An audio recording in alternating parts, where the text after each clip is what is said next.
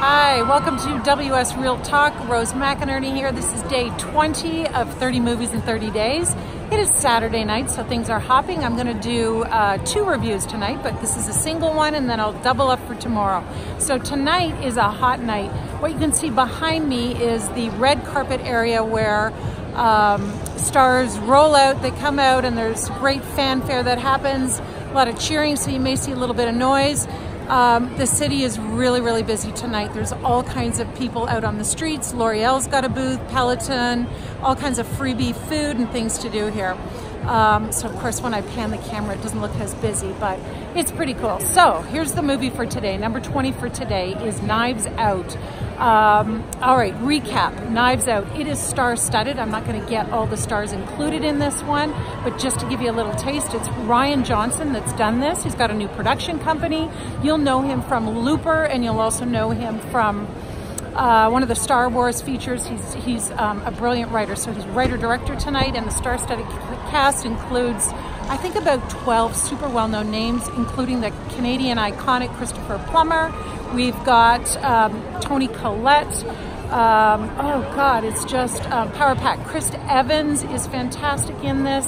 There's a newcomer, Anna, I'm not going to remember her last name, but a lineup of Don Johnson, God, Jamie Lee Curtis. It's oh God, what's his name? So good. Anyway, it's power pack. Look it up. Knives Out.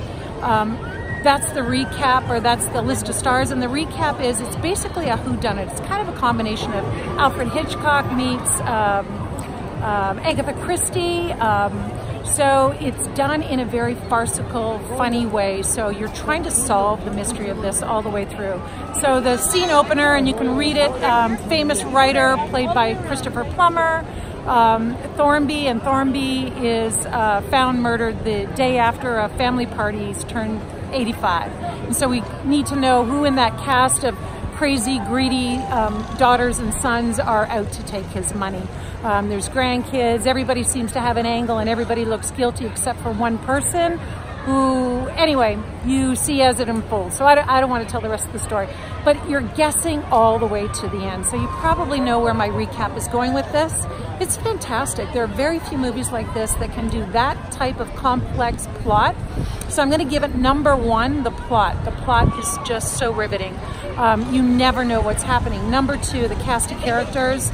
They all seem to have worked together for a long time. They, the fuel and the energy of them ad-libbing and going off of each other is just charismatic.